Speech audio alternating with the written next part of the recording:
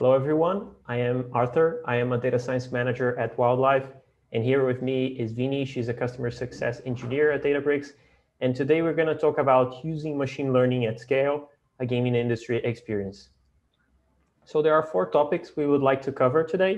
The first one is to give a little bit of context about the gaming industry.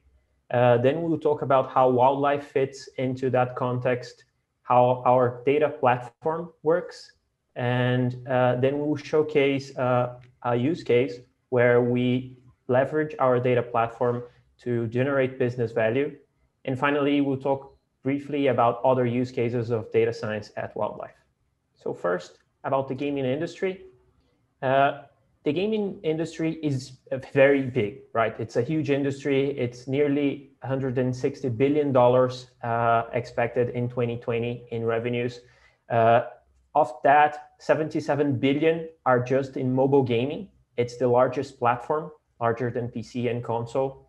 And also, it's the one that grows the fastest. So mobile games grows 2 digits a year, and PC and console only grow 1 digit a year, also grow quite a lot. Another interesting thing is that just mobile gaming is larger than music and movies combined. So it's a huge market and it grows a lot. And that's one of the reasons why Wildlife is focused on this industry. Right. And our mission here at Wildlife is to develop games that make billions of people a tiny bit happier. And we do that with a blend of art and creativity together with data science and high-end technology. Some of our numbers, we've released over 60 games today, up to today. We are on the top 10 of the largest mobile gaming companies in the world. We have over 2.5 billion downloads to date, and we receive tens of terabytes of new data every day from the users that are in our games. We process over petabytes of data daily in our core pipelines. And to handle all this kind of volume, all this data that we process, we need a very robust data pipeline. And to talk a little bit about that, I call to the stand Vini. Thanks, Arthur. Exciting numbers from the gaming trends. Let's talk about the architecture that runs behind it. So as we learned, Wildlife games produce millions of transactions from the games played on smartphones. As a gamer, you will download the game and play the game. Both these actions generate a separate stream of data that the company uses for fact-based informed decision-making. It creates new products and offers simpler and awesome experiences for gamers. Now you can imagine processing all this data at a big scale is quite challenging. And how do you continue to maintain and update it as the new data gets generated every day? Device sends the data in every session in either batch or streaming fashion through Kafka and to provide durability and scalability to their streams. This gets fed into the S3 bucket. At every moment of the day, there is someone in Wildlife who is consuming the data. It could be developing new products, new features, optimizing the existing features, exploring gaming insights. So you can imagine processing this data at scale and to maintain the SLA for internal downstream applications. This seems relatively simple, right? All the player data and gaming events, which is of massive scale, say terabytes, get processed and stored intelligently in the data lake. But as the data engineering gets complex here, if you have already experienced it, you may know the pains. The key to doing this is how we can achieve ETL processing in a consistent, reliable, and most importantly, in a scalable manner.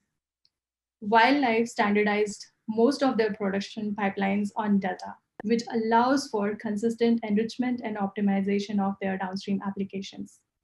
The different tiers of Delta Lake architecture, bronze, silver, and gold, ensures that there is a table categorization available at every level based on who is consuming the data and what are the use cases. All these downstream applications need complex processing, and imagine when you combine streaming, batch, continuous integration, continuous enrichment, this turns into a very complex architecture. But with the power of a unified platform like Databricks, and delta as the foundational layer. It allows the machine learning engineers, data scientists, BI analysts to focus on their models, development of machine learning models, and for engineers who can focus on building the complex orchestration and governance and less on the operations and managing the infrastructure complexity. So as we move into data science part, we want to think about how data science teams and what their problems are.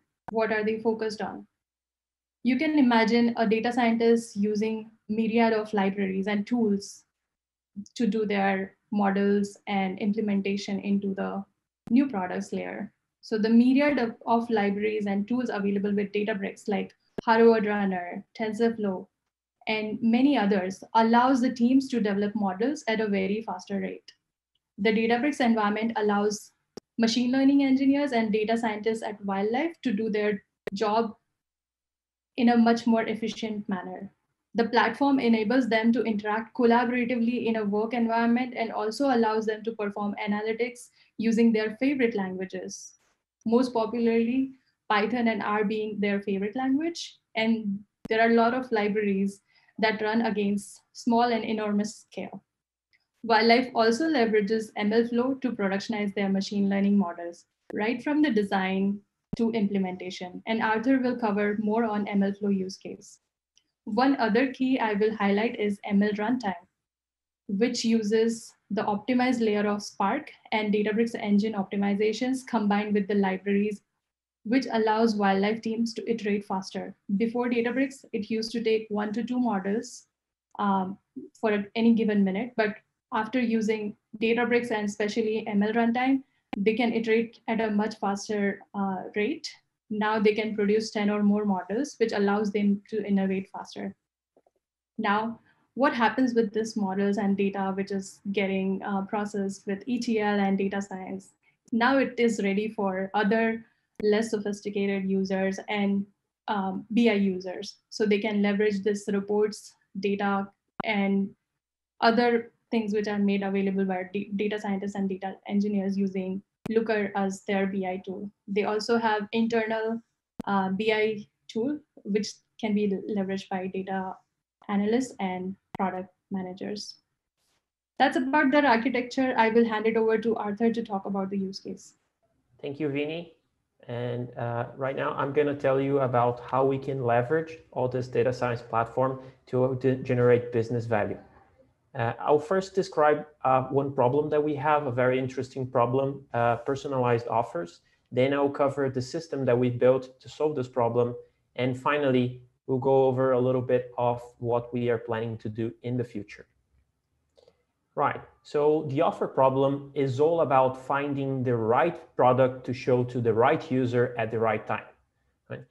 And is it any relevant? Yes, it's very relevant. About 60% of the company's revenues come from in-app purchases, and out of that, most is offers.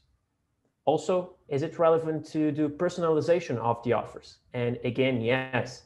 Our users are very different. So about 95% of our user base never even make a purchase in our game.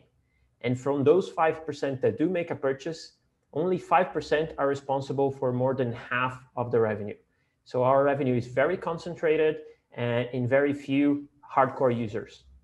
Those hardcore users, they play the game a lot and they spend a lot on our games. And for them, we have to show offers that are tailored, right? So we have to show offers with probably a very high value and like $100 offer with a lot of rewards, and that's what they want. But then for a very casual user, one of those 95% of our user base that don't make a purchase, showing an $100 offer is probably not going to make them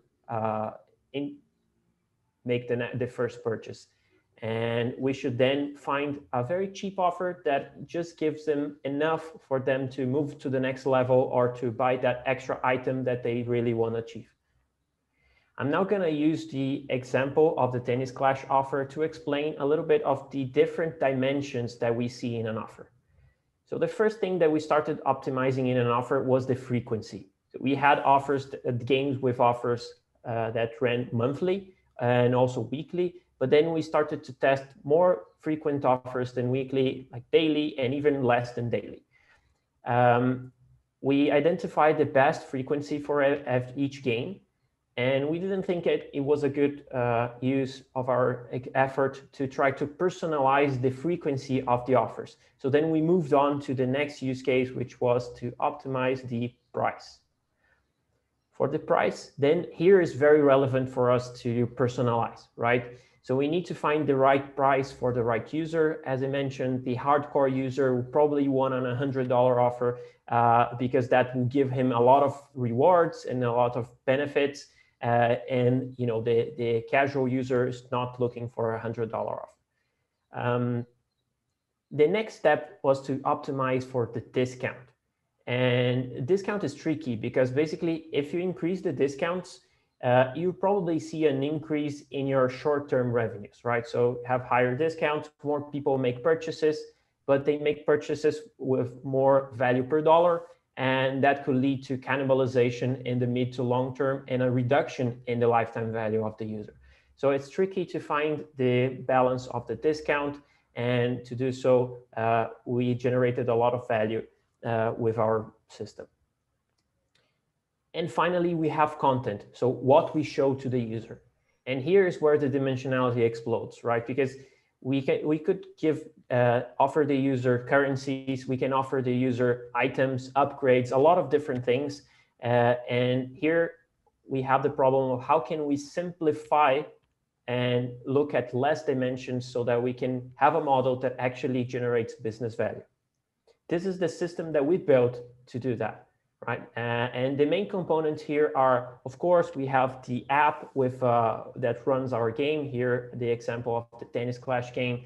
Our app connects to the backend servers who really control the game progression. The backend servers then communicate to our offers gateway, which first talk to the experimentation platform, where we can define A/B tests and other experiments that we run all the time. And then this offers gateway also communicates to the model APIs that actually hold the model that makes the prediction that we want here. Finally, we have a feature store that holds data from the users, mostly behavioral data, right? So what the user does inside the app, and we use that to make our predictions. So let's have a look at how this flow works. First, the game makes a request for an offer because the user is close to the offer, the point that he will be shown an offer.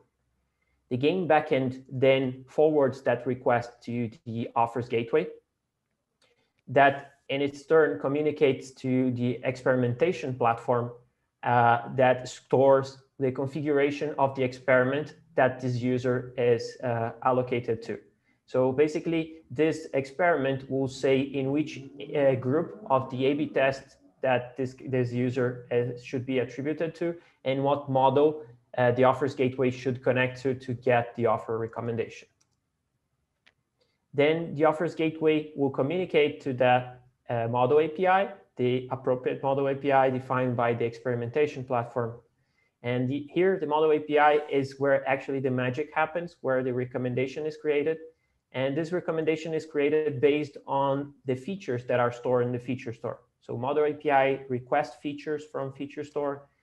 Features come back to the model API that generates the recommendation. Recommendation is sent back to the offers gateway and back to the backend servers, all the way to be shown to the user as a pop-up. To do that, from the data science perspective, the main work of the data scientist is in the model API, right? So it's there in that pickle file inside the model API that's actually generating the recommendation. And before we cover the data science work, we also have here we store information from each of these steps of the process to monitor the health of the system and also the business performance. Now, to help the data scientist create models and train models, we created an in-house library that we call Da Vinci, and it's based on a a few topics. The first one is it should be application agnostic, right? So basically we could use this library to train any kind of model. Second, it's totally MLflow integrated. So you don't have to worry about versioning your data sets or versioning your models. It does all the versioning for you, and you can use that for your benefit. Also, you can run this library locally or on Databricks clusters. So if you want to do an experiment, a quick experiment locally, then you can do that. But then when you figure out that you need more computational power, you move on to a Databricks cluster and make them do the heavy lifting for us.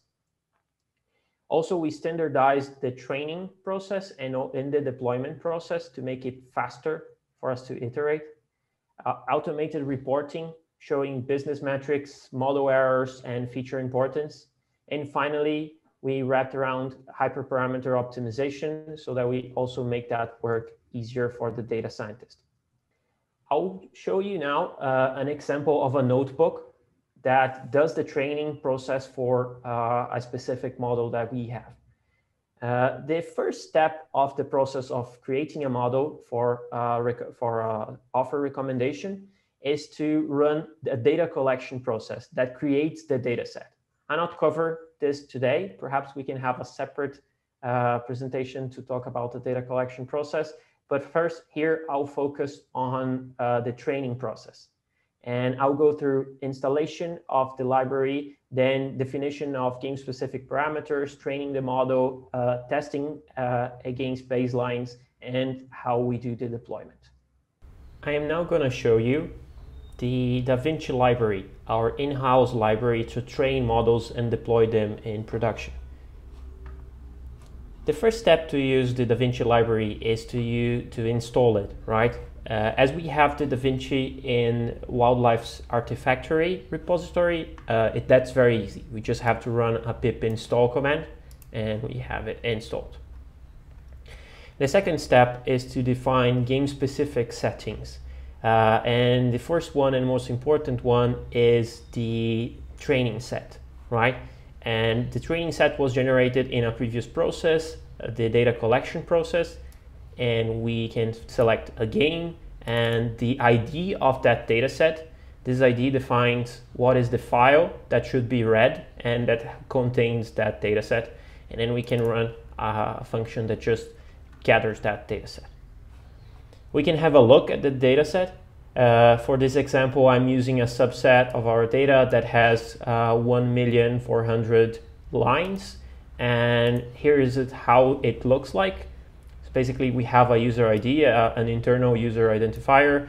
We have a lot of features. So, for example, average ticket, spend velocity, days since install, number of matches, and many others. And in the end, we have a target variable that in this case just says if the user purchased the offer or not, given the opportunity of making the purchase. And now we define here a mapping from the output of the model to the actual input that the game backend will receive, right? So the payload that the game backend will receive and transform into an offer. This is what this piece of code is for. The third step is to actually train the model. We will train a very simple model here, is what we call the compound classifier. The idea of the compound classifier is we have several different classifiers. Each classifier gives us the probability of a user purchasing one kind of offer. So say that one kind of offer is a $5 offer that gives 100 gems and one item. And another kind of offer would be to have a $10 and with 200 gems and 2 items, for example. So we have different kinds of offers with different prices and different contents. And the idea is that this classifier will give us the probability of purchasing, and if we have an estimate of how much this purchase means in terms of long-term revenue for the user, we can just create a measure of the expected value of showing that offer to the user and pick the offer that has the highest expected value. To define the compound classifier, we create some metadata for the model, so the project name, product name, version. Then we define the structure of the data set. So these parameters define the structure of the data set, and that's information for the library to know what is the target variable, what is the ID, and also other important information from the data set that the library will use. Then we define the training parameters. These training parameters are things like if we are training multiprocessing, how we should input missing values, how we can encode categorical variables, and also parameters that define the hyperparameter optimization. Finally, we have to define the model or the models that should be chosen from. In this case, just for simplicity, we're just using a random forest classifier from scikit-learn library, right? And here we're defining the search space. And we can also define some callbacks, which are different ways to handle the versioning of our checkpoints in MLflow. We have a standard way of creating this callback, so we usually don't have to worry about this, but if we want some specific different kind of callbacks, then we can implement here. And now we instantiate the compound classifier class with all the parameters that we defined in the previous sections. Now we're ready to train our model. At this point, I ran this model training. It took 6 minutes to run. The reason why it took 6 minutes to run is that actually the model did not perform the whole of the hyperparameter optimization, because as I had run this with these exact same parameters before, the system identified this hyperparameter tuning had already ran and stored the best hyperparameters that they found, that the system found, and just apply these parameters and ran the training for these parameters alone. That's why it took this amount of time. Otherwise, it would have taken way more time. And this is very handy because it helps us not to train over and over again with the same parameters. The output of the model is basically a set of different binary classifiers, as I explained before. Each of them gives us the probability of a user making a purchase on a specific kind of offer. And after we have a run, the running process creates a run ID. So this run ID is very important for future use for the deployment process, because this is how we identify the model that we will put into production. But before putting the model into production, we want to make sure that the model is any good, right? Not only in error metrics, but also in what we expect would be prediction metrics. Here we have, I'm going to compare our model to the simplest model possible. So just recommending random offers to users.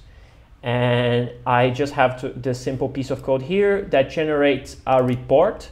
And this report gives me an estimate of what would be the performance of our trained model against just recommending random offers. So this is what this report represents, and this will feed into a visualization that we have that helps us define if we want to put that model into production or not. Finally, we have the deployment process.